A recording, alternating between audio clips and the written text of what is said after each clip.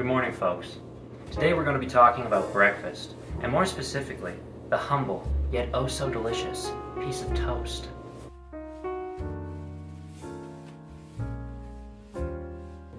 Now, you may be asking yourself, this is just a piece of bread that's been toasted. But oh no, my friend, it's so much more. It's an art form, a science, a journey to toast perfection.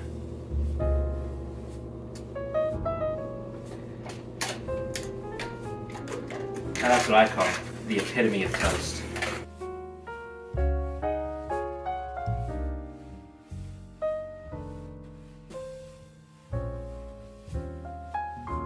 And in this video, we're going to show you how to achieve this level of greatness. Now we have to talk about the tools of the trade, the toaster. Now there are many different kinds of toasters. The classic pop-up toaster, and the more fancy toasters with a bunch of buttons that I have no idea how to use. I mean, why are there so many buttons?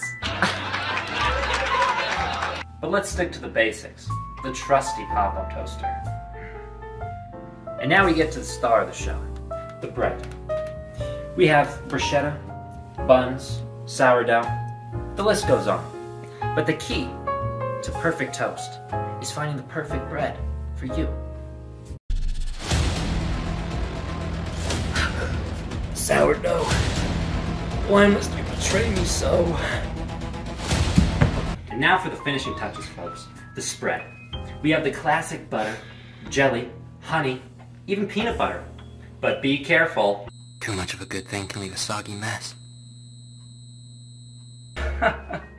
Well, I guess that's what happens when you get a little too enthusiastic. And there you have it, folks.